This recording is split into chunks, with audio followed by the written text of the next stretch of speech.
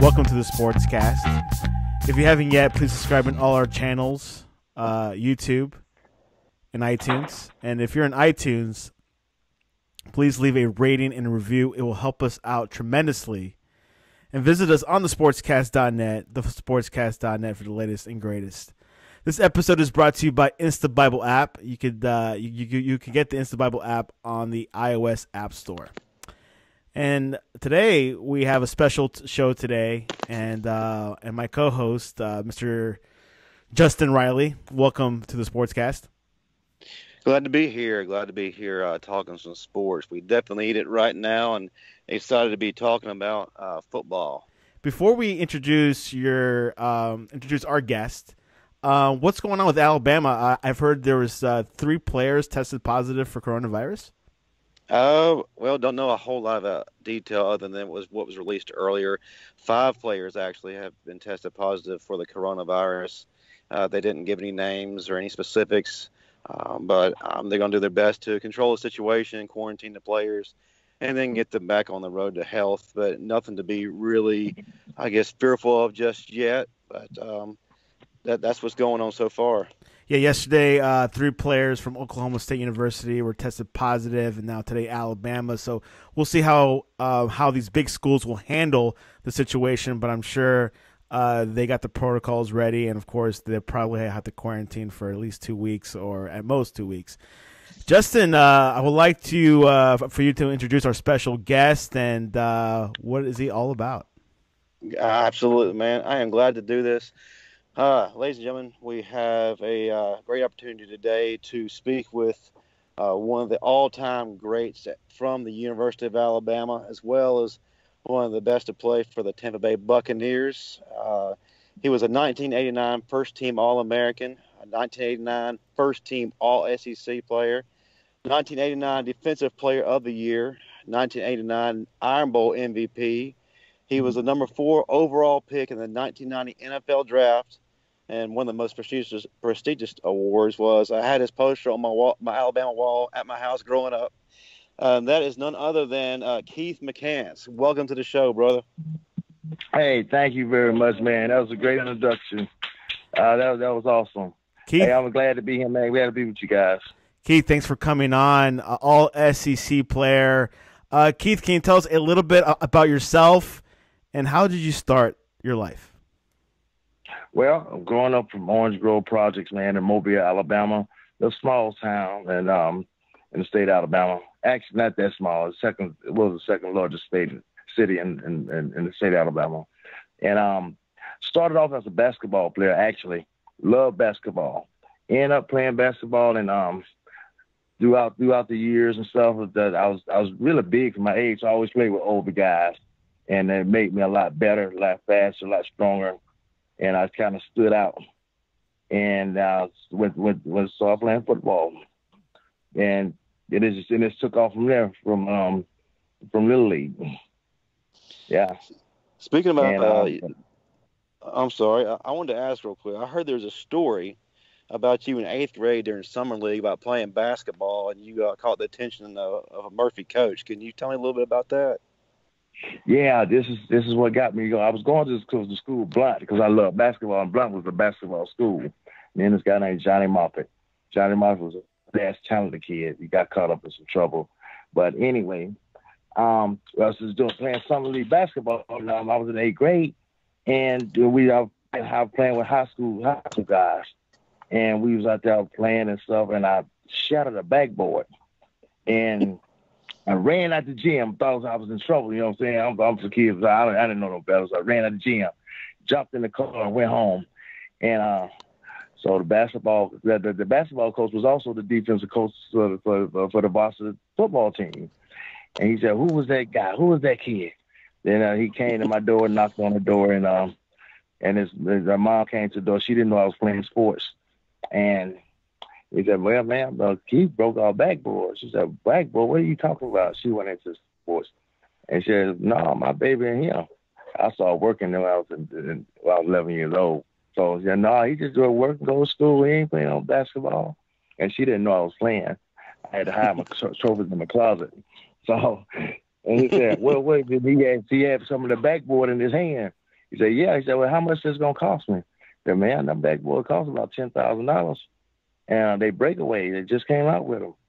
He said, $10,000? I ain't got no $10,000. He said, or he can come to Murphy High School. He said, Keith, come here.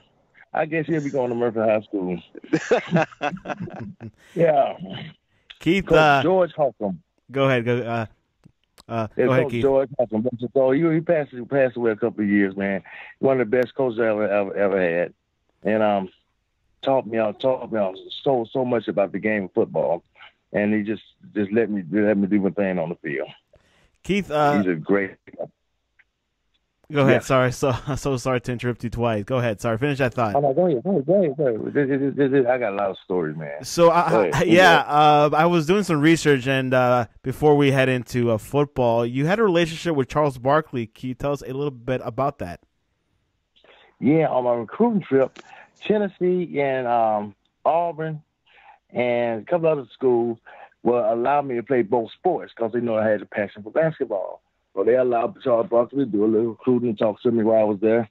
And Pat assured me that I'd be able to play both sports, basketball and football.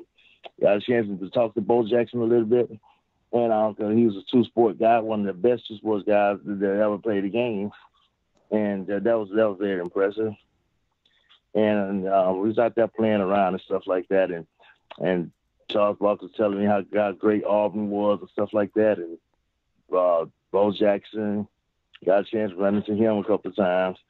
And Lawyer Tillman, from Mobile, Alabama. Of course, he was my chaperone. And it was a great experience, man. Well, I got to ask something. I heard a rumor that you were a Tennessee fan at one point. Is that true? I was a big-time Tennessee fan. Dave Cutcliffe, Johnny Majors. Yes, sir. Yeah, powerful names there. So, rest in peace, Coach Majors. Well, what led you to Alabama? I'll tell you why I was a Tennessee fan. We had this guy named Charles Kimbrough. He played. That's why I wore number 84, because he wore 84. And he was my idol. And he went to Tennessee. And also Reggie White was there as well. And I went up there to visit with Tennessee, and I got a chance to meet all these guys, man, and watch them play. And I was a big Tennessee fan, you know what I'm saying, from being my idol. And I was just thinking, I talked to Willie Anderson, and he was a Keith McCants fan, and I did an interview with him. I got a little radio show here in St. Petersburg, and I didn't know that he wanted to come to the University of Alabama because of me. I can relate to that because I wanted to go to Tennessee because of Charles Kimbrough. Well, yeah, which back then Tennessee was definitely a big-time college school. Keith, can you tell us your recruitment experience that led you to Alabama?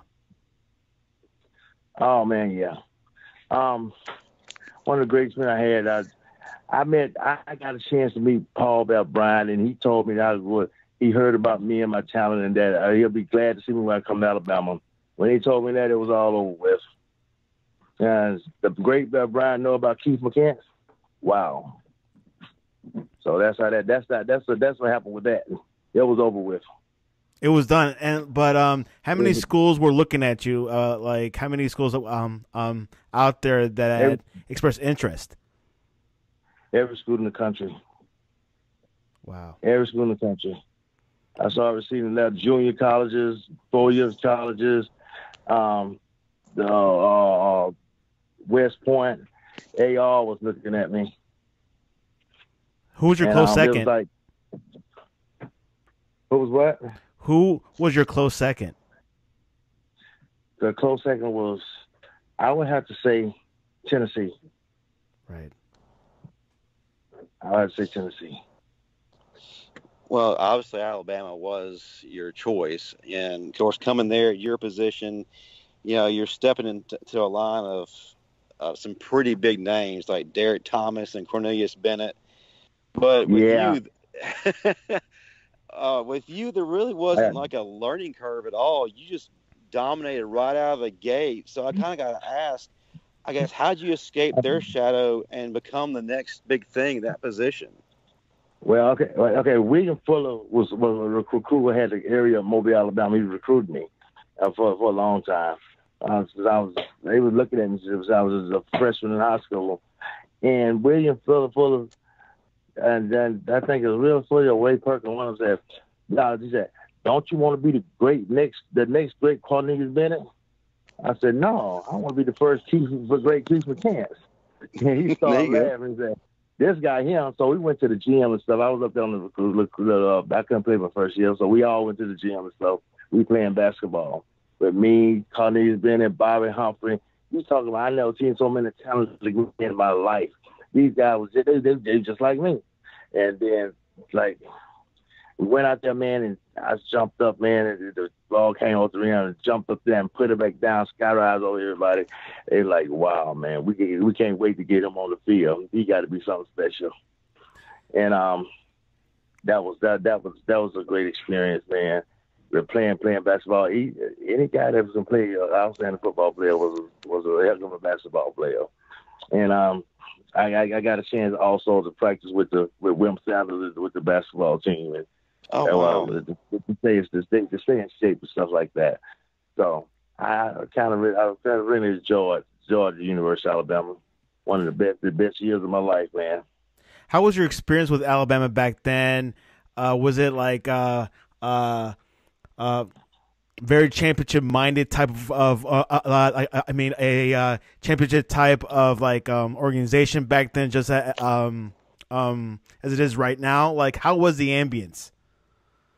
Yeah, going to University of Alabama, you was expected to win, right?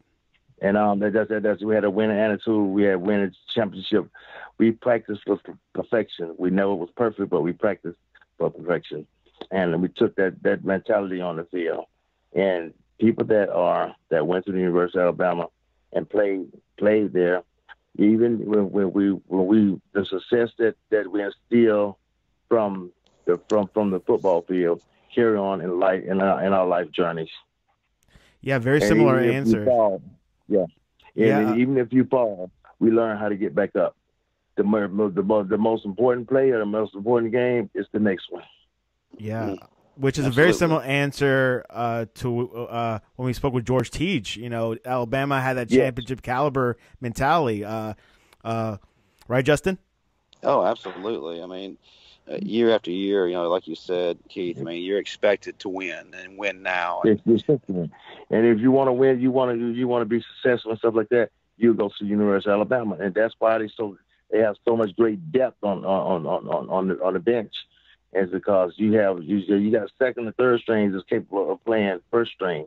Mm-hmm. And it's just so the talent is so loaded at the University of Alabama, and I give credit to Nick Saban because that comes from recruiting and the performance on the field from the young men that they're playing now, and it carries on, and that opened up a thing in the NFL where it's just like a lot of NFL players, scouts teams, respect and look forward to the University of Alabama players.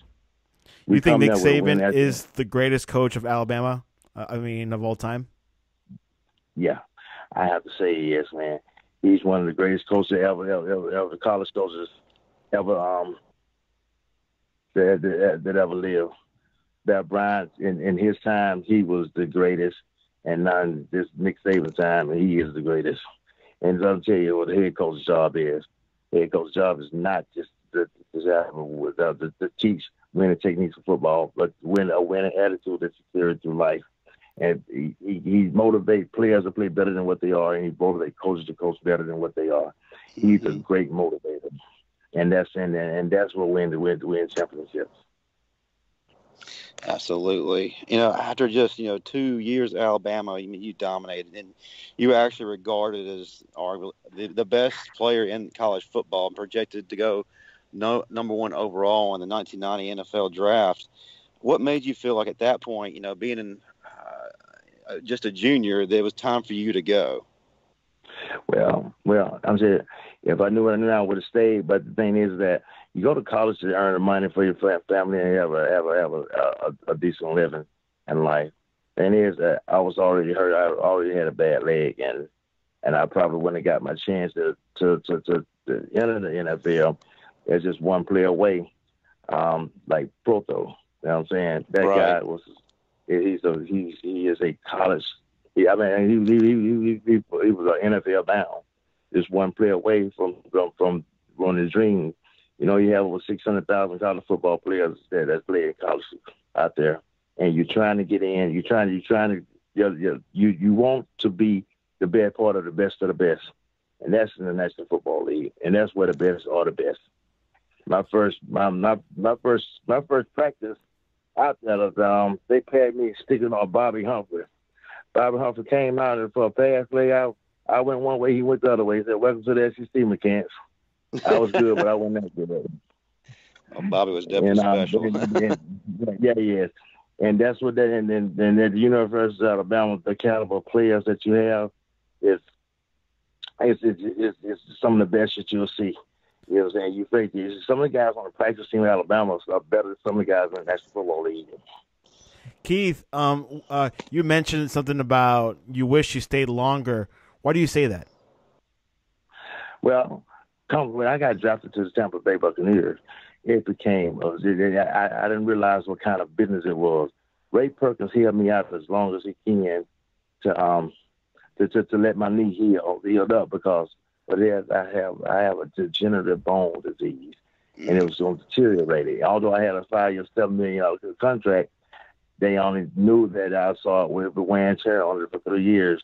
And that was part of my problem because I moved to the defensive end, which caused me to be in contact with offensive linemen almost every play. And when I do that, that's just referring to linebacker, middle linebacker, I'm able to go sideline to sideline and keep those guys off of me and not make contact. And making contact every play, and then got in the NFL, you got a weakness, they attack your weakness, and then that's what they did. So now I'm playing defensive end, really playing out of position because of the speed that I had. I should have stayed in middle linebacker, and it's that it kind of people kind of ran with, or they double teamed me or something like that, and they kind of was getting frustrated because at Alabama, all of my life I was used to making plays all over the field. Now I'm on one side and I'm being isolated or double triple team, and you know what I'm saying. Some people call me a bust, but with the seasons I had, the NFL knew I wasn't no bust. Absolutely. So, and then I'm the business part of it. I became addicted to drugs opiates because I ended up taking so many pain pills and drinking alcohol on top of it just to go out there and play and taking shots, cortisone shots and stuff like that. And when they told me I was an addict, addicted to painkillers, I didn't know what that was. I was like, I ain't addicted to nothing. But I then realized I had to have that stuff. I was taking 183 pills a week just to play. And when I left the league, it kind of pushed me to the curb. And the NFL was like, not for long, because you don't stay in that for long. And I wrote a book called My Dark Side of the NFL by Keith McCants. And I talk about the things, not to bash the NFL, because there's a lifelong dream for a lot of kids out there, but to educate you on what would you do to get to the NFL and what are you willing to do to stay in the NFL. Just like the steroid thing. You playing against the best of the best, you need every edge you can get. Well, it's consequences for those. And I paid a hell of a consequence for the drugs I was taking. Which we'll leave that link of the book below our description. Go ahead, Keith. Sorry. And that's why I do the things I do now. The radio gig is 8:80 a.m. down here in Tampa, Florida. 8:20 a.m. down here in Tampa, Florida. I mean, St. Petersburg in Tampa, Florida. And every time I get a chance to mention it, and because of the coronavirus, I haven't had a book tour. I had to kind of shut it down. But as soon as I get a chance, I'm going around the country to push the book and educate people about the techniques of hitting people and playing hurt, playing injured, and taking medications. And you teamed up with your friend Robert Blackman. Can you kind of tell us a little bit about that relationship and I guess what made this book really come together?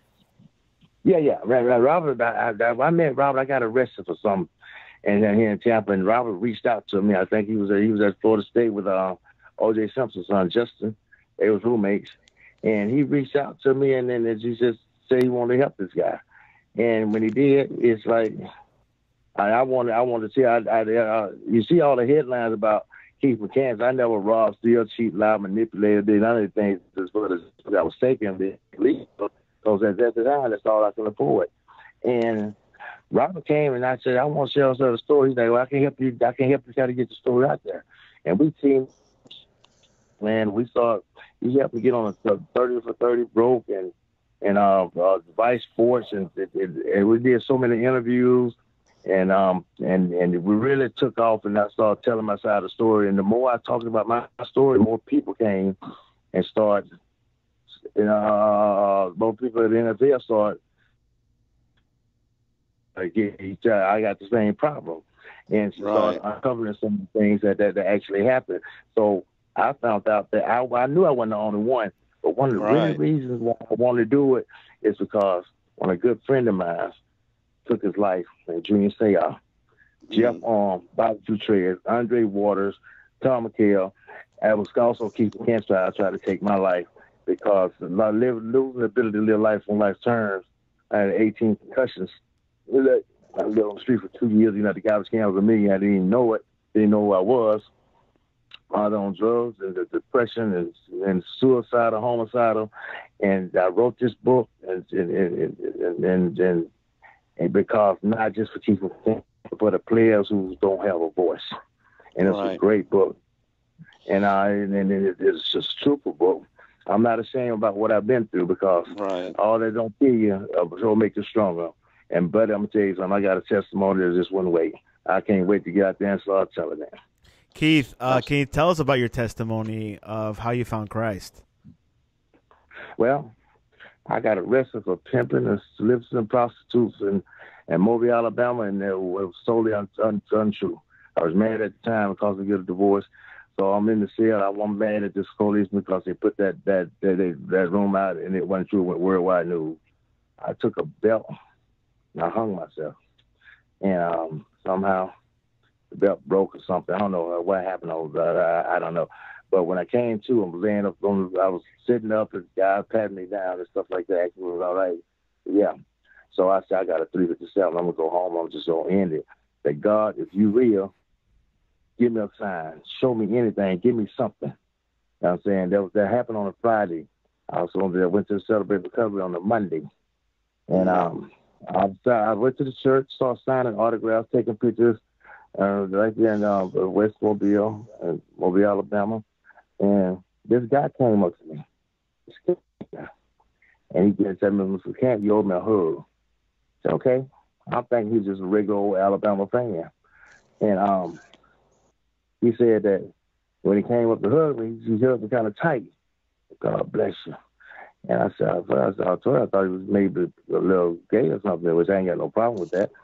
And then he said, I'm going to tell you. I said, don't I know you from somewhere? He said, no, you never seen me before in my life. He said, but I know you. And I'm going to tell you where I know you from.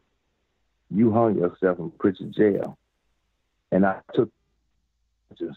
I prayed to God that you may live, and you rose up like a spirit within you. When he told me that, I hit my hands and knees and said, from this day forward, I will serve you with all my heart.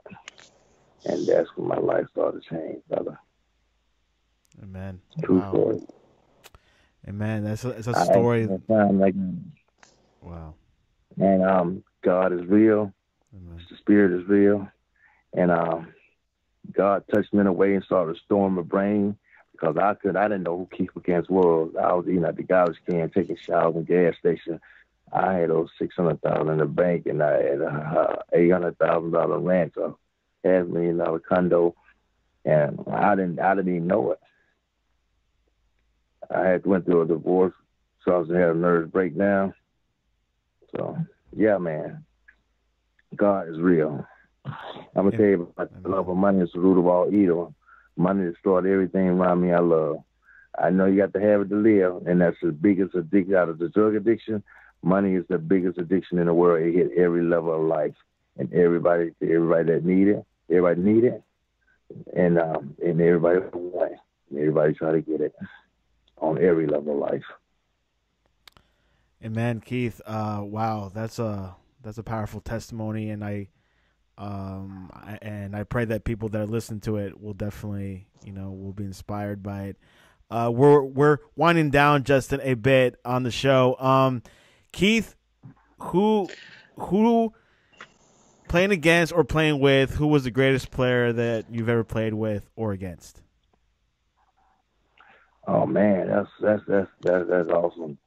Well, the only one guy ever scored a touchdown and won a game against me. His name was Jerry Rice. One of that guy. I had the speed, but that guy just do one jerk, and I'm gonna tell you something. And I can't leave my buddy out, although he's my friend, Emmett Smith. Emmett Smith is one of the smartest runners I ever seen in my life. He run right off of his block of it, then he'll find a break, and you're never gonna get a good shot on it. And then I got that name one more, Barry Sanders. The guy's unbelievable. Those guys I played against, one of the guys I played with was awesome.